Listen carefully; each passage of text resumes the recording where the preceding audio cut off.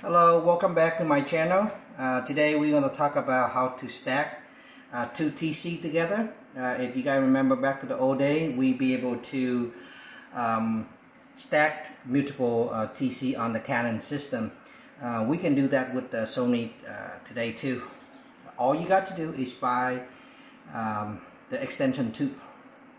There's many different manufacturer model out there. You can get it from Amazon. The most expensive one with a very good quality is Kenko, and this right here cost probably about 30 bucks. But quality wise, it feel like plastic, but it'll still do the job. The one that you wanted is 16 millimeter.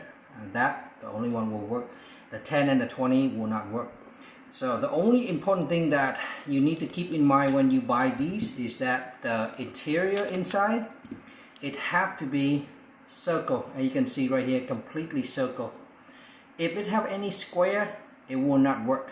So make sure you check on the picture or email the seller, make sure them that inside here is circle.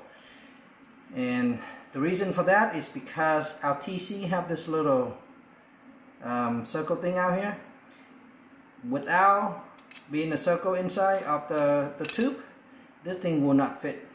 Okay, so right there, just take it in and you slide it out, and you take a 2X, you slide it out, and that will allow you to make it work. And so when you pair this up with the camera, the 2X will need to go in with the camera first.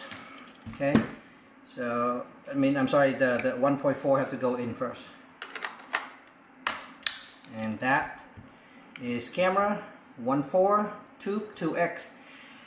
So the camera only read the first TC, which is the 1.4. That means you will only lost one stop apply, but in reality you are losing 3 because the 2 and the 1. After the tube, camera does not see the 2X.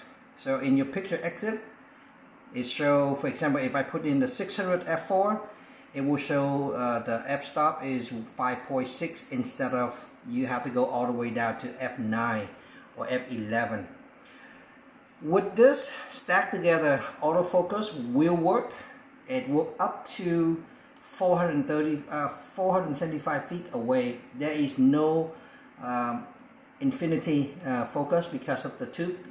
It's strictly just for macro. That's why there's no infinity. So the question we'll ask is, why do we even need to go through this, right? Well, if you already have two TC, why not stack them together just for fun? That's for one. Or if you have a stationary subject that's far away that you want to get closer, then this is the one of the way for you to do that. Because when you crop, it will not physically give you the optic magnification. So I will show you a real EVF tracking with these on my 600 GM, and so that will be the part 2. Okay, so you see all the way down the street where that van, right?